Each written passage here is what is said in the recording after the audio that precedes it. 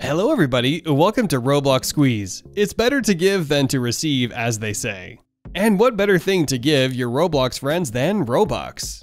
But before we begin, make sure to subscribe to the channel because it only takes 2 seconds to do so and all the cool kids are doing it. Okay, enough is enough. Let's give you all what you clicked on.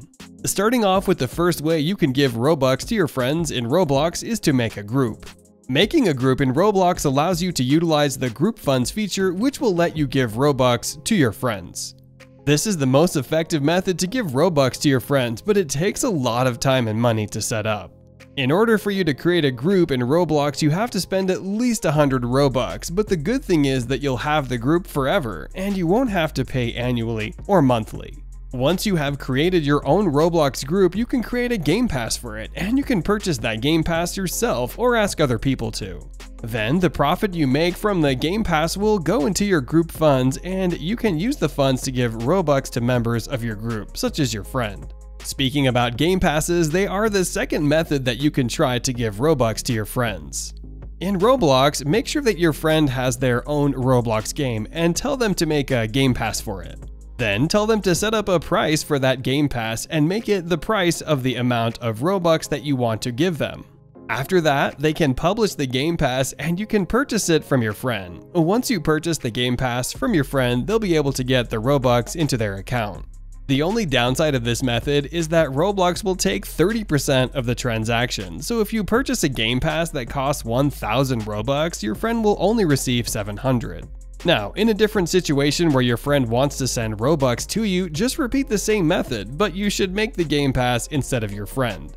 Once you publish the game pass for one of your games, and once your friend purchases it, you will be able to see the Robux in your Roblox account within 3 days. The reason why you have to wait for 3 days is because Roblox has to confirm the transaction and it takes some time. The next method is via trading. Trading is one of the most effective methods to give Robux to your friends because Roblox does not take a 30% cut, and the transactions will not have to wait for 3 days. So how this works is that you'll want to make a trade offer to your friend where you offer them Robux in exchange for one of their items. It doesn't have to be a valuable item, it can be the most worthless item that they own, or you can just give them Robux with nothing in return.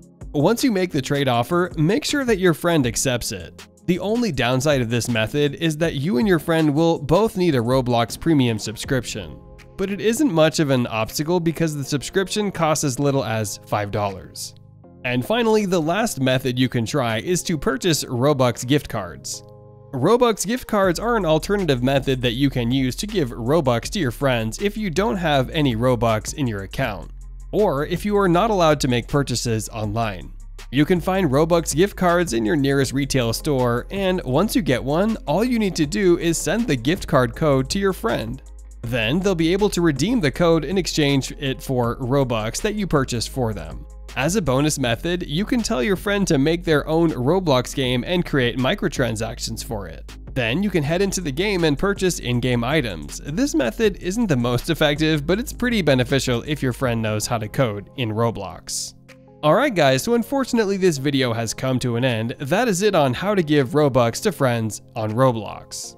Since you guys have reached here, I just want to remind you to subscribe so you will not miss any of our upcoming Roblox videos. Also, like the video as it helps us beat the YouTube algorithm and lets this topic be delivered to more people. And lastly, share this video so we can inform others. With that, thank you so much for watching, goodbye, and I'll see you in the next video.